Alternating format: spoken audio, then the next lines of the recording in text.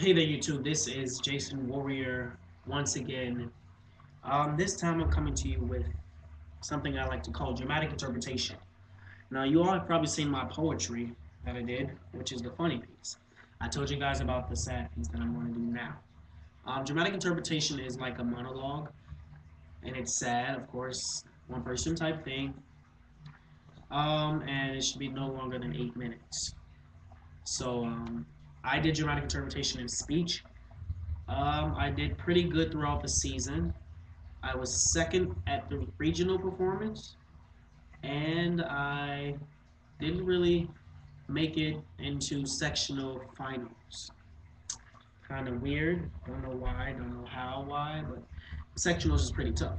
So, without no further ado, on dramatic interpretation.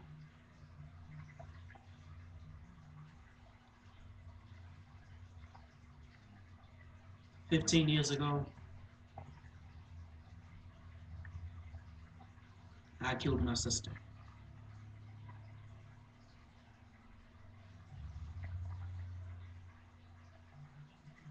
There. I said it.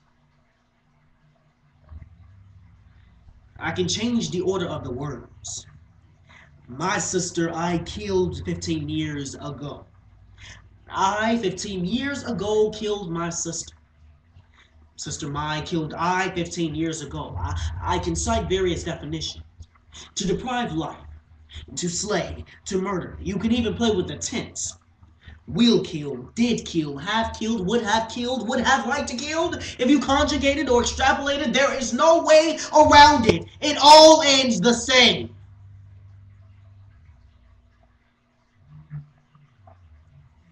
"15 years ago, I killed my sister."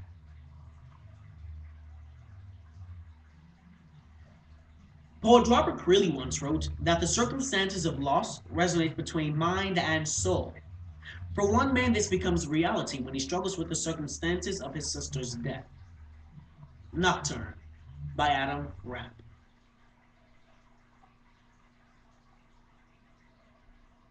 When it happened, I was 17 and she was 9. A fact. Now I'm 32 and she would have been 24. I was driving a 69 Buick Electra 225, which is a very lengthy car.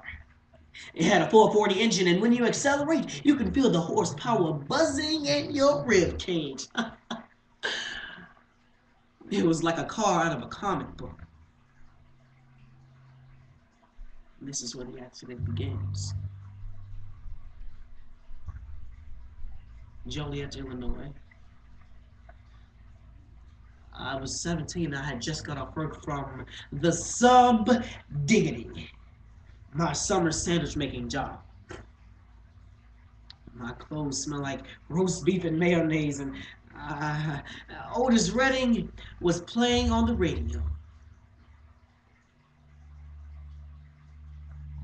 Oh, she may get weary. Them young girls, they do get weary.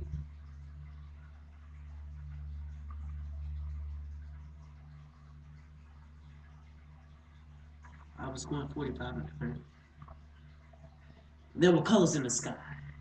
Red, pink, burnt orange, and the clouds were frayed like gauze. And Otis Redding was just beginning to warm up.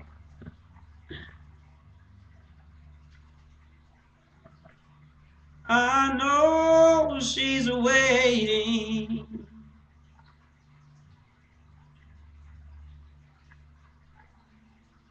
I turned off on Gale Drive. I was on my way home and I began to accelerate, but something small runs into the middle of the road. I brake and I swerve, and there's a thud. A hollow, almost wooden thud. Small as an egg.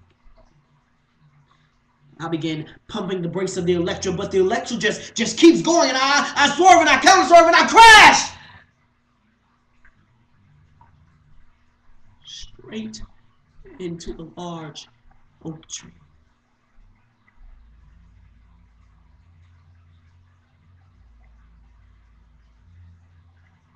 The front end of the electro cord into the windshield.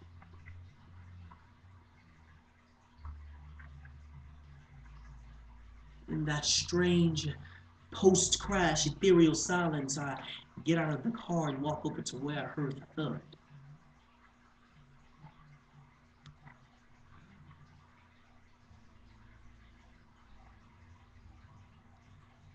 My sister's body.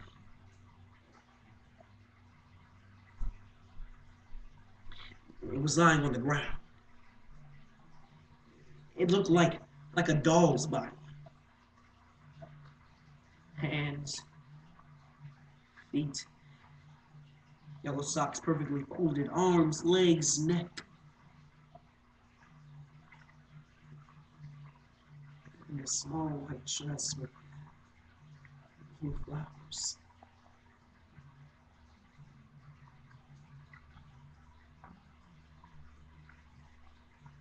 Her head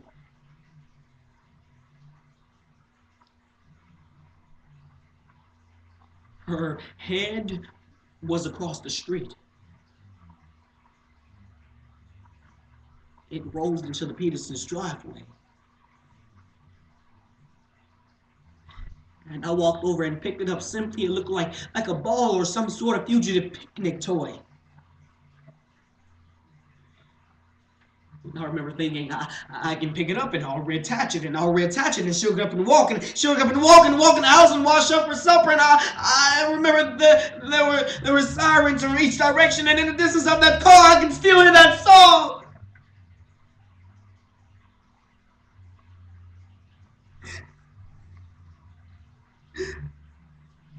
Wearing that same old shabby dress.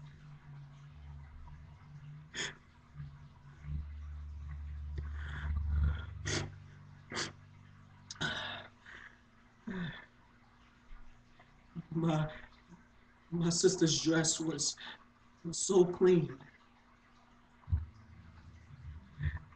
as if she had bathed in it in preparation for a portrait to be painted.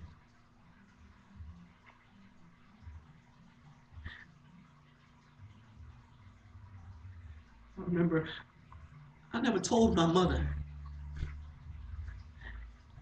I never told the police that I saw her arm rising up in the air theatrically as if to say, "Stop!"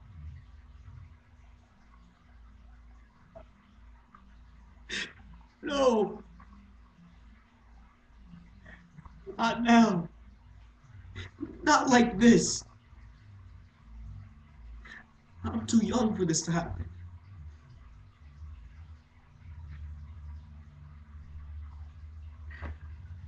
The fact is, no matter how I try to reconstruct this impact in my mind, all I think is why?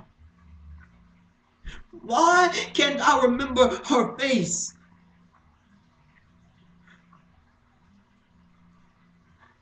Anywhere I go, wherever I am, I always hear that song, uh, so try a little.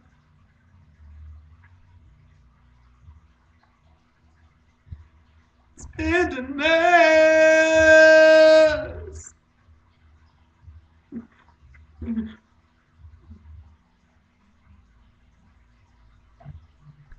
I'm not free.